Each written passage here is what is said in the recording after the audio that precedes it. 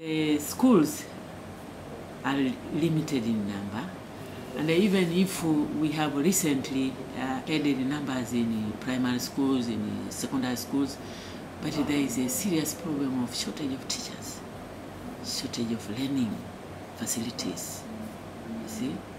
And by so then, you find those who cannot, there are some people who pass to join secondary education but cannot get in because they don't have money. And those who don't pass get selected to public schools. There are so many private schools, but their prices are just unaffordable. So money is really an issue.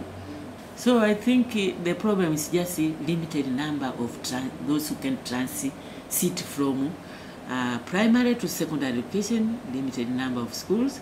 And of course, at university level, not everybody can get there. Even if there is loan, there is not enough space. And the problem is shortage of human resource. People who can teach at almost all levels, you see. And there comes then, if you want to really have enough human capital, you need also to train as much as possible. But there is also a shortage at the training level.